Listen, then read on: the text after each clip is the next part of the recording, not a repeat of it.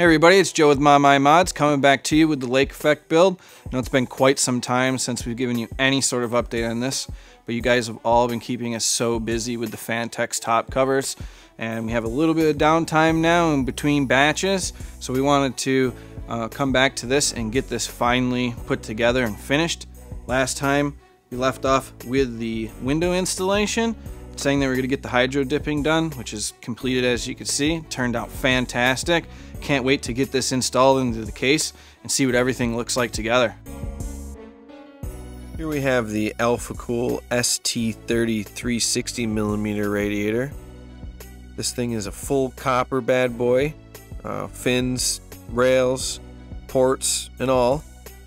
It has 10 fins per inch, which is really good, so you can use low to medium speed fans and get great performance at the same time. And this is the 30mm thickness model, so a lot of people get this one because it fits in a lot of different cases because of how thin it is.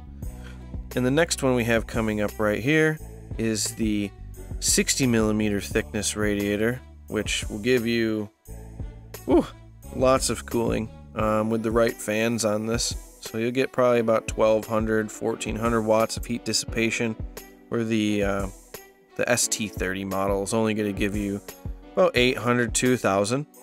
And as you can see, we also have it all nice and hydro dipped with this black marble crackle pattern. Here's the GPU that we're going to be using in this build. It is an EVGA 980 card.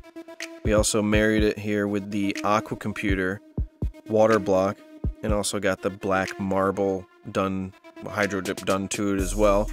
I just think it looks phenomenal.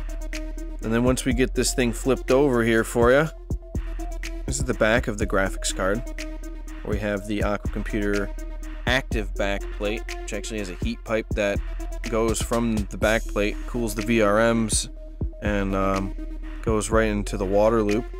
We have the name of the build engraved into this back plate, and also did the PCI bracket and that little cover with the hydro dip just to give it that nice little effect to see when you're glaring through the window in the new PC. Here we have the excellent motherboard that we're putting into this build. It is the Gigabyte X99 SLI. We also did the hydro dipping on the VRM and Southbridge air cooler. It has a Intel 5930K CPU with an Aqua Computer Next CPU block. It's one of their brand new water blocks that just came out. Fantastic. They actually have one with a OLED screen on it to read out your temperatures. So if you're one of those guys, that's the block to go with. And also we have some Kingston HyperX memory in there. Next up is a Baro pump reservoir combo. We also took the little cover there and hydro dipped it just for fun, why not? And we have a Alphacool VPP655 variable speed pump in there. Pretty much just a Lang pump. D5 is highly recommended for most builds. Quiet, reliable, and the pump is actually, the head's made of stainless steel, so it's actually water cooled technically in the system.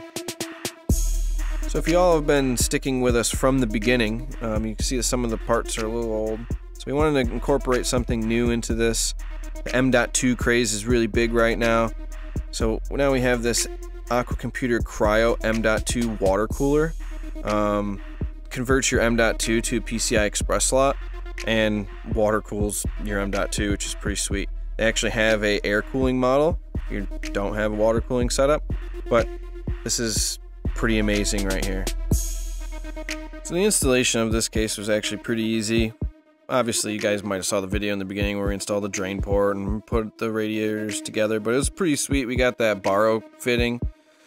It's just an SLI adjustable fitting with a 90-degree to connect the two radiators together. I think that's awesome. We also made it pretty minimal on this build for the wires in the back of the case. We ran up all the fan wires up to the front and made a little custom piece of plexi to put a distribution board there. So in the back of the case, you literally just have just the power supply cables, the one pump wire, and all the wires that we did for lighting on this, I made a custom cable that went from all the Darkside LED strips that we put in here that goes directly into that EVGA power supply. And then the same thing with the pump. I just cut the wire right to length and took the Molex off and put it directly into the power supply, so less clutter completely in the back. And the tubing was obviously a little pain because I'm a perfectionist. Most people are when it comes to hard tube. You know, you always want to get that bend perfect and think you get your first bend perfect, and it doesn't always work out. Or it does work out, you think, and then you get to the third bend of your third tube and you realize that the first one you bent is now crooked. So it's kind of what you see going on here, is us figuring out where the tube's going to go, how's it going to look. Maybe it didn't bend correctly, we cut it too short. It's just a trial and error process that you do with hard tube. I can tell you with the 16 mil by 12 mil tube that we used, it actually takes quite an amount of time to heat up and get it malleable enough to get the bend nice and fluid. Where I've used 12 millimeter tubing in the past, 12 by 10, and that seems to bend obviously a lot quicker, a lot easier. So if it's going to be your first build for hard tube, I suggest using the 12 mil. We leak test it, it's all good. We actually using the Mayhems Extreme Pastel fluid. It's a nano fluid. Right now I consider it one of the best fluids on the market.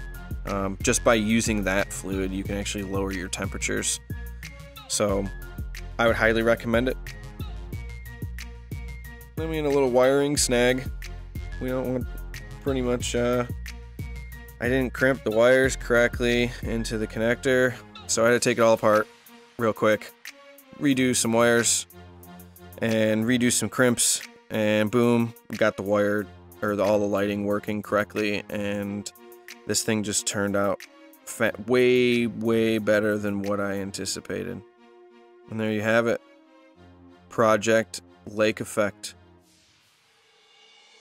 Alright everybody, as you can see, the Lake Effect build is finally completed. I want to thank all of you for sticking with us with this 2-year journey and getting this thing completed. We also want to thank all of our sponsors for supplying all the products to make this whole build happen. So thank you so much for staying with us. We have more builds planned for you in the near future. Promise they won't take as long as this one, but you'll be happy to see what we have in store.